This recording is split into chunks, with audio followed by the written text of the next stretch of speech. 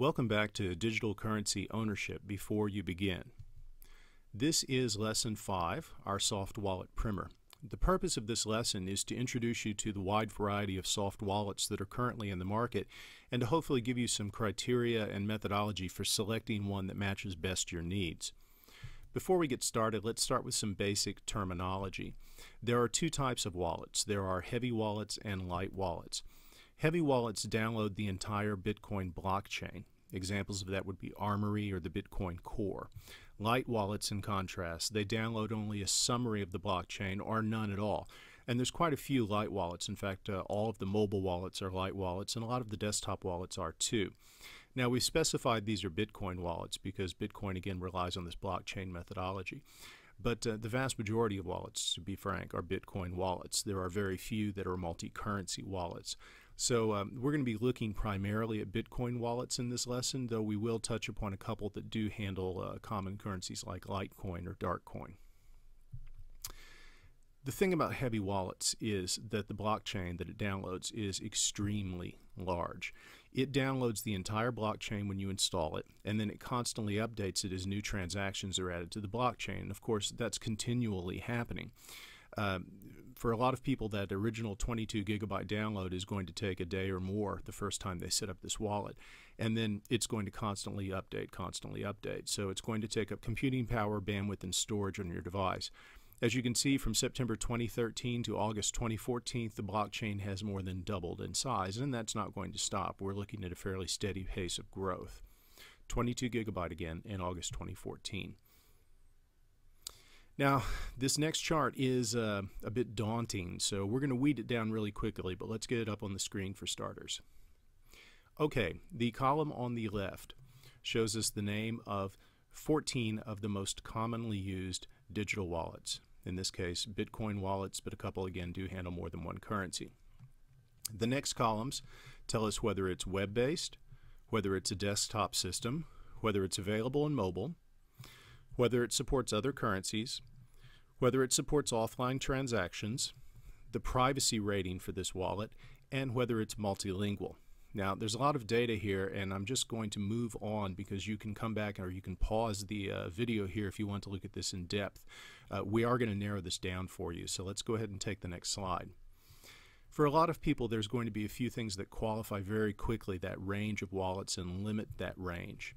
For example, do you require a wallet to handle more than just Bitcoin? If you do, there's only two choices on that list, CoinKite and Hive. Do you require a multilingual wallet? In that case, there's only three options, Bitcoin Core, Green Address, and Multibit. And Green Address currently doesn't have a multilingual version, but they promise that one is coming very shortly and that it's under development as we speak. Next, do you require the best security possible? Are you a security freak? If you are, there's only two good choices for you, Armory and Bitcoin Core. And finally, do you want a wallet that will facilitate multi-tier management? What I'm talking about here is the management strategy that we advocate to you, which is dividing your holdings into different pools, a short-term, medium-term, and long-term pool. If you do want multi-tier management for handling your Bitcoin holdings, then your options are Blockchain Info, Green Address, and Hive. Now, if we look at this list of possible choices, we've narrowed down that list of 14 to a list of 7 potential winners. So this means we have a possible shortlist now that looks like this. This is a little more manageable. Our possible shortlist includes Armory, Bitcoin Core, Blockchain.info, CoinKite, Green Address, Hive, and Multibit. Now, I know this leaves off a couple of popular names, Coinbase and Mycelium in particular. We'll get to those a little later on. Right now, we're going to look at this set of 7 because, frankly, this is a really solid set of 7 and is going to address most people's needs. Again, I'm going to move on. You can come back to this chart or you can pause it if you want. But what we're going to do now is we're actually going to look at each of these 7 in a little more detail. So here we go. Let's look at Armory. Armory can be found at bitcoinarmory.com. Down here on the bottom left, we have a screenshot of the Armory wallet in action. This is one of the most feature-rich and secure wallet systems that are available today. It offers 3 different user modes. They all have good interfaces, and there's a simple mode, there's an advanced mode, and then there's a developer mode. So really for most people there's 2 modes, simple and advanced. It also includes a graphical keyboard to help protect against keyloggers, which is a very nice touch. Again, it's extremely security conscious. It's a very well done piece of work. It also offers extensive cold storage options, including fragmented cold storage.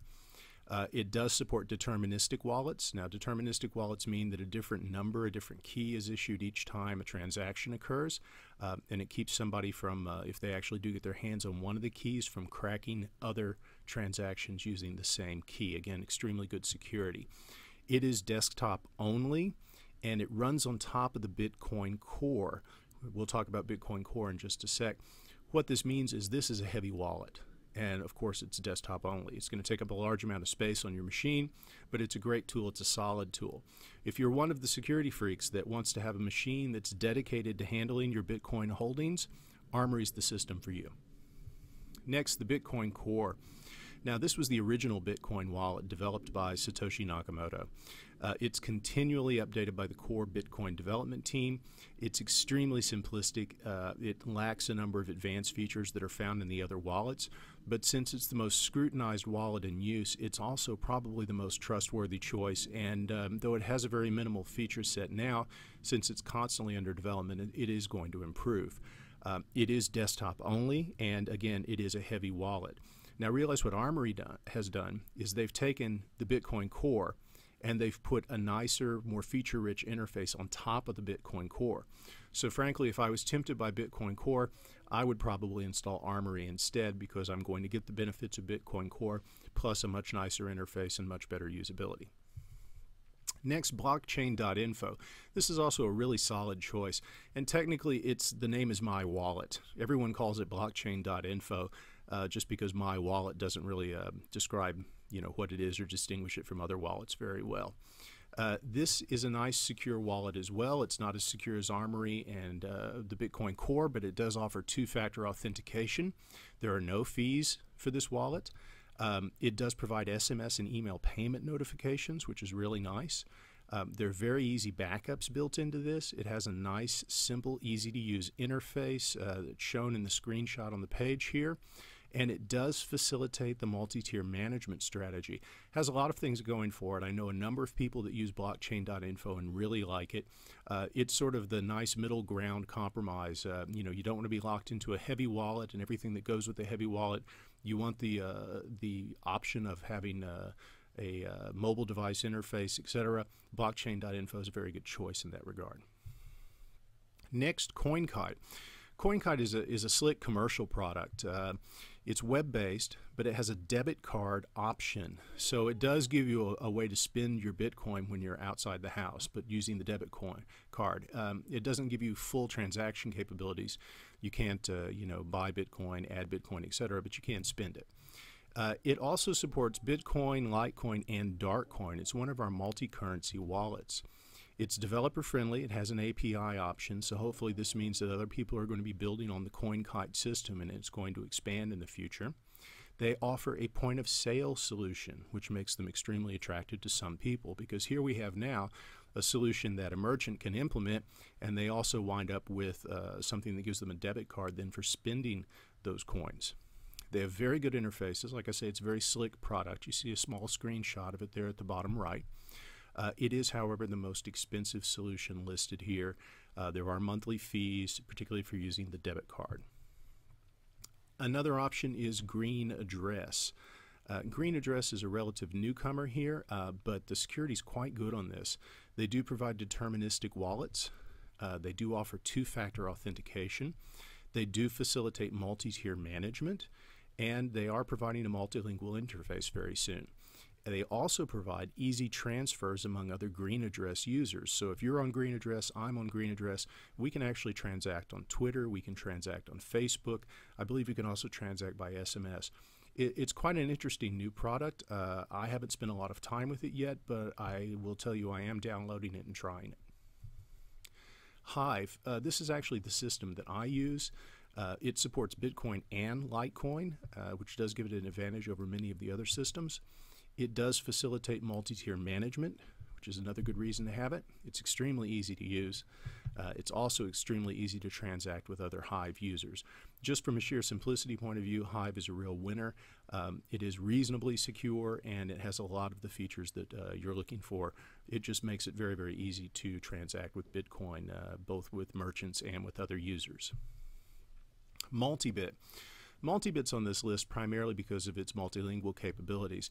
It's very lightweight, it's very fast, it's translated into more than 35 languages. You can run multiple wallets, which does give you a way to handle your multi-tier strategy. It also connects directly to the Bitcoin network, and it downloads a small portion of the blockchain, not the entire thing. So it actually is a light wallet. The problem here, as you can see from the interface, is it's pretty minimalistic. It looks really old school in that sense, and that's because it is quite lightweight and it is very fast. If you are somebody who's comfortable with Linux type interfaces and you don't want a lot of bells and whistles, or you want an obscure language that isn't provided by other systems, Multibit's a good choice. Now the honorable mentions here, and there's some big names on this. The first is Coinbase. Now this is a very popular and user-friendly web wallet. It does integrate with bank accounts, and it does have a mobile wallet that is used for spending. But the problem with Coinbase is it's USA only, and it is Bitcoin only. So it didn't make our list of qualifiers. Mycelium, also extremely popular. This is a mobile wallet. You can download it from your favorite mobile app store. The unique thing about Mycelium is it supports trading. So you actually have now a mobile wallet where you can trade Bitcoin. Again, it didn't have a lot of the other features that were on our qualifiers, so it didn't make our short list. And finally is Xapo.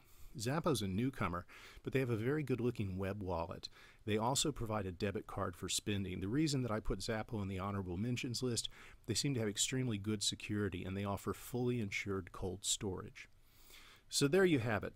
There's a complete list of 14 wallets, a short list of 7, and a set of 3 honorable mentions. So there's 10 options. We're bound to have covered something in there that'll work for you. I encourage you to get out and try them. Most of them, you can even try some of them out for free. You can certainly download all of them at no additional cost, though you may have to register on the site, etc. Blockchain.info does provide a demo site, so you can actually kick the tires on that one, try it out, take it for a test drive without having to do anything or give up any information at all. But I definitely encourage you to try different systems, see what's a good fit for your need.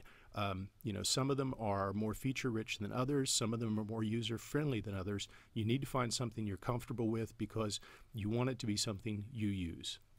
And that's the end of this lesson. Coming up next is our final lesson in this course, and it's our digital currency primer. Please join us for that.